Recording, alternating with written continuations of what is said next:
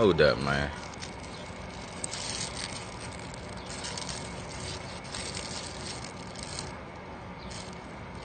Hey, this shit crazy.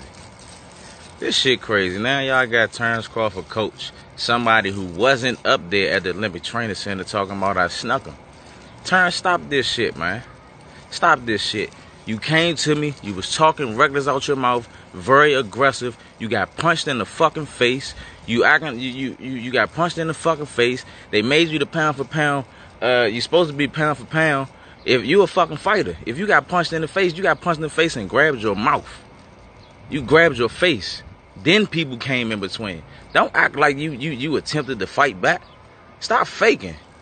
You supposed to be a world-class fighter from the pound-for-pound list. Don't counter punch and count for something. You should be able to take a shot and fire something right back in response.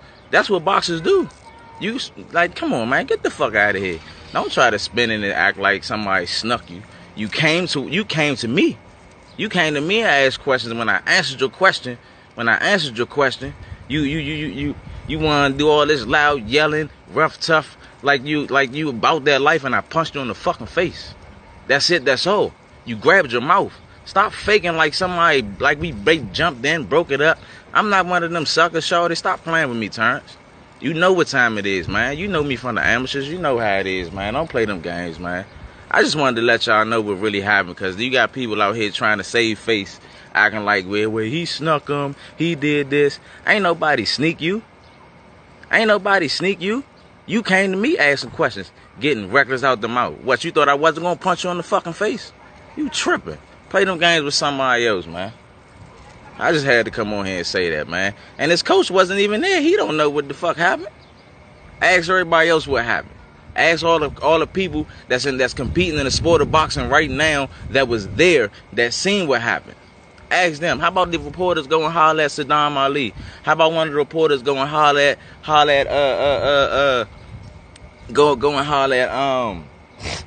Demetrius Andrade? You know what I'm saying? How about the reporters go and holler at one of them and ask them what really happened? Since motherfuckers lying and y'all the ones bluffing. Stop this, man. I've been a monster since I was a youngin'. I've been a monster since I was a dog. Ask my man Andre Berto about me.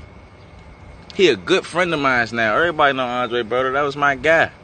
Good friend of mine. But he'll tell you I've been a dog. I could tell this story. I could tell this story about me and Andre Berto because he tell it his damn self, you know what I'm saying? I be telling him not to tell nobody this shit. But he do anyway. You know what I'm saying? But when we was in the amateurs and I was in the silver gloves, when we was 8, 9, and 10 years old, Andre Berto beat one of my friends up. I got mad and caught him in the bathroom. And sent him out the bathroom crying. But we friends now. That's my man. But I'm just letting you know that the pedigree's been here. I've been a monster since a youngin'. Terence, stop playing. Stop faking like it's not real, shorty. Ain't nobody sneak you, man. Ain't nobody sneak you. You shouldn't have came to another grown-ass man talking reckless with a whole lot of hostility in your mouth. That's not how people do business, man. Come on, man. I'm going to holler at y'all. I'm going to get over here before I really go off, man.